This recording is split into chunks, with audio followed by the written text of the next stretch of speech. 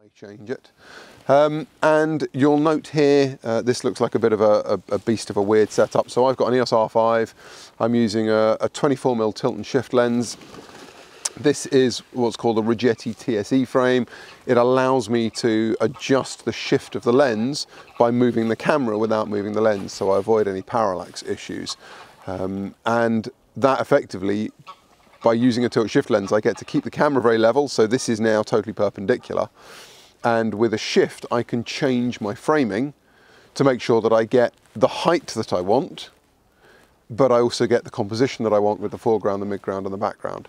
So the height controls what the midground looks like effectively, the depth of the midground. And then the shift is controlling how much foreground and how much background I've got relative by just moving the whole thing up and down. I particularly like tilt shift lenses because with a wide angle lens, when you tilt the camera forwards, which you will do to try and get the foreground in, you end up with your verticals converging, they fall in. If you tilt up, obviously they fall out.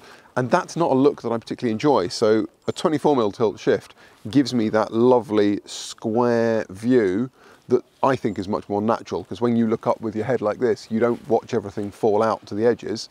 So a tilt shift lens gives me that more natural view.